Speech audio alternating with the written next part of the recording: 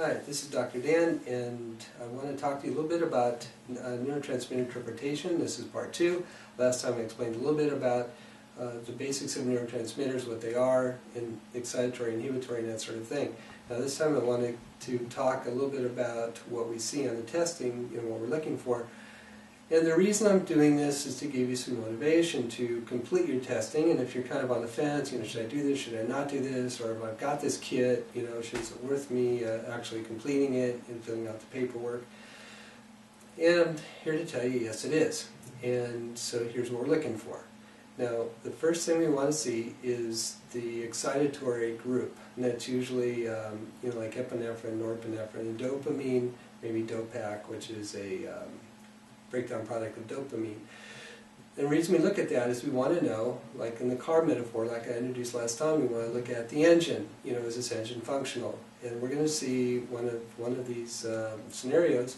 Either everything is normal, which we don't see very often. Everything's elevated, we see that quite often. Everything is depressed, we see that quite often too. Or a mix of all of these. So sometimes, one or two of these is elevated, a couple are, maybe one's in normal range and one's depressed. So what does all that mean? Then later on we're going to look at the inhibitory neurotransmitters, because those are the brakes. We want to know, do you have functioning brakes? And if you don't, then you're more apt to have things like anxiety disorder, panic attacks, maybe insomnia, that sort of thing. Now, when we look at these excitatory neurotransmitters, and we see that your engine is off kilter, that gives us an idea of how we can help you, because if you're in an excitatory state, everything is like all revved up, then obviously we need to get that calmed down. And if you're really depleted, then of course we're going to give you something entirely different to help support that excitatory pathway, because if you have any kind of stress at all, you're going to need to be able to respond to that. And if your inhibitory neurotransmitters are depleted as well, then of course we're going to treat that completely differently than if they're all revved up too. And again, I've seen all different possibilities here. We've seen some that everything's revved up all the way across the board, and that's more of an acute phase. Things haven't started to deplete yet or fatigue.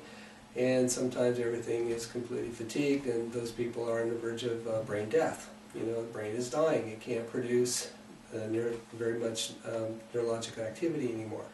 And so obviously we need to get that person going. So depending on the scenario we see, we can give you different amino acids and herbs to help support this. And sometimes people need to be on medication during this process, and sometimes people need a little bit forever. Just depends on what we're looking at, and what we start with, and your own genetic makeup, and how much stress you've been under your whole life. So everybody's a little different, and that's why we tailor our treatment to each person. And of course we're going to need some follow-up, because we need to see how you actually respond to treatment.